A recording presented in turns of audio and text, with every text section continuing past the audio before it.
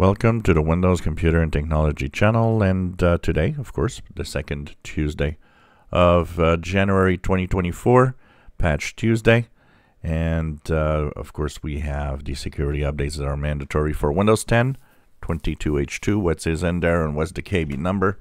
So first of all, it took a good 30 minutes to install on this machine, maybe a little longer than usual. Probably a little slightly longer. So that was from the download to the install phase to the restart. If I look into my history for the Patch Tuesday, or for the updates, sorry. Here we have in the update history today's updates that have arrived, with an interesting one which was kind of separate. So first of all, we had the .NET framework updates. We had the cumulative update for Windows 10 version 22H2 KB 503.41.22. There was the malicious software removal tool update also. But one that is interesting, that was it failed at the first install. So when all of this installed, this one failed at first. Then it restarted. And I looked for Windows. It told me that there was an update that had a problem.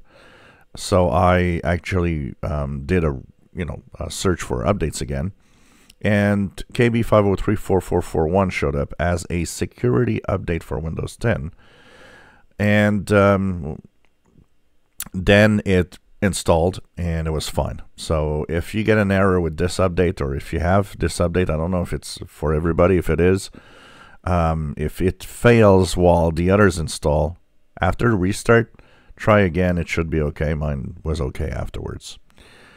So these, of course, are the security updates. And if we look at the Windows version, the WinVer for Windows version, you now have the 19045.3930 is the build number, 19045.3930.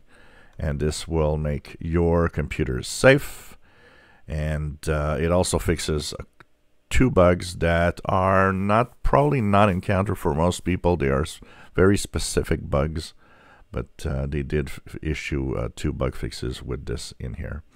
So in the next video, we're going to look at what are these security updates, how many flaws they're fixed, and how impact it has on Windows 10 and 11. If you enjoy my videos, please subscribe, give us thumbs up. Thank you for watching.